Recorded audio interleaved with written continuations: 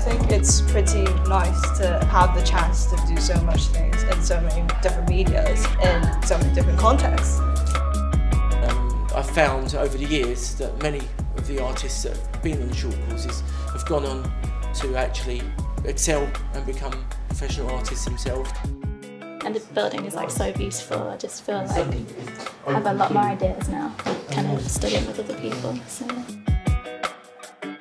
It is also a great course to give you a structure and a new perspective on how to approach it.